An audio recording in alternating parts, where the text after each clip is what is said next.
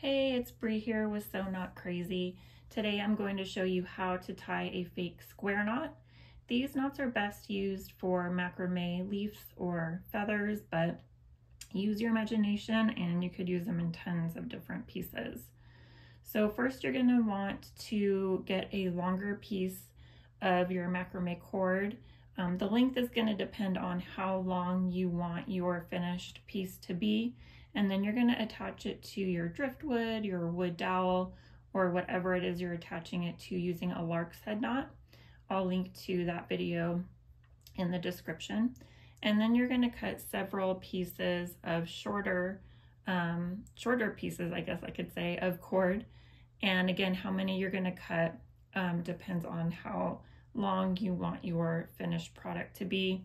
Fewer pieces for a shorter leaf or feather, and more for a longer one.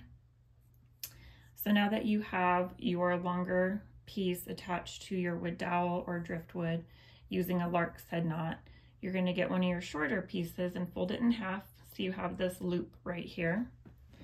And you're going to put it behind this piece that you attach to your wood dowel or driftwood. And it doesn't really matter which side the loop is facing. I just kind of always go this way, but you want to put this first shorter piece behind that long piece that's just kind of going to be in the center there. And then you're going to get another one of your shorter pieces of cord. Again, fold it in half so you have this loop at one end. You're going to stick the two loose ends through this initial loop that you have here. And then you're going to pull the two back loose ends through this loop, and then just pull those loose ends tight and scoot it up.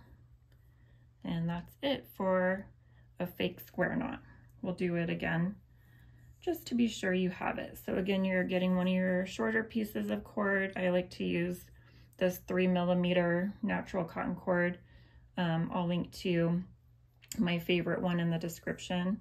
And you're going to put it behind these two center cords, and then you're going to get another piece, short piece of cord here, and again fold it in half, stick these two loose ends through this loop and hold on, and then you're going to get the back two loose ends, pull them forward through this loop, and then just pull those tight.